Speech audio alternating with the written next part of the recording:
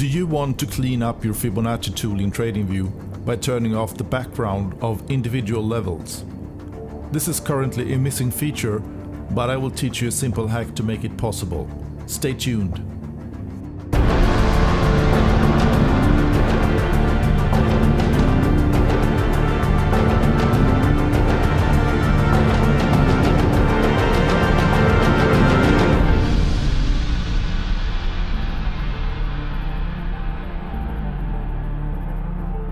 The standard look of TradingView's Fibonacci Retracement Tool has a very busy look that clutters your screen.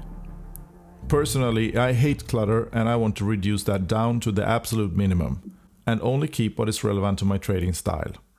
If you trade pullbacks, you are looking to buy into a trend at a discounted price.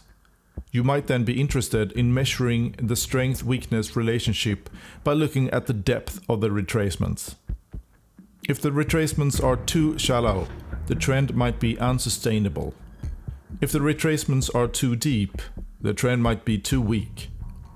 In my own research, I have arrived at the conclusion that retracements between 50 to 70.5% is where I will look for signals. I therefore want to highlight these levels only. This is how you do it. Let's take a look at the standard Fib retracement tool and get an understanding of how it works. I'm going to begin by removing extended levels, as we don't generally need these for measuring retracements.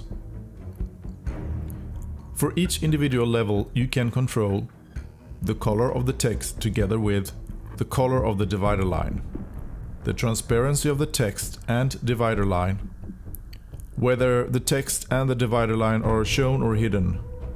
But you do not control the background of each individual level from here, but the background gets its base color from here. The transparency of the background is controlled from down here, and it affects all visible backgrounds at the same time.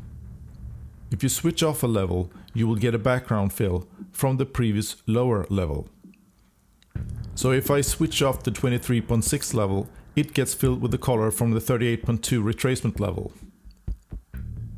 Let's also switch off the 38.2 level, as we don't need it.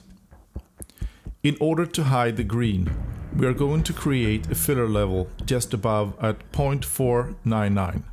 That will only serve to block the green using the background color white.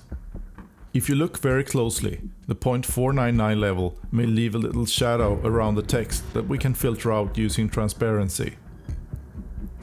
Now we're going to filter out the gray background coming from the 100% retracement level. We'll use 0.0999 for this. The order that these levels come in is very important. The white filter level must come before the 100% level. And there you have it. This is how you can turn off the background color of individual levels. Now if you're on the dark theme, you're going to have to change the filler color to the exact same color as used in the background. Let's switch to dark mode. These are my settings for dark mode.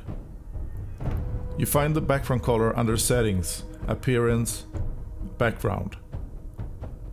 Now enjoy your new Fibonacci Retracement Tool in TradingView. If you're planning on signing up for a paid account on TradingView, please help me out and use my affiliate link below. If you like this video and want more content like this, please like and subscribe, and I'll see you in the next video.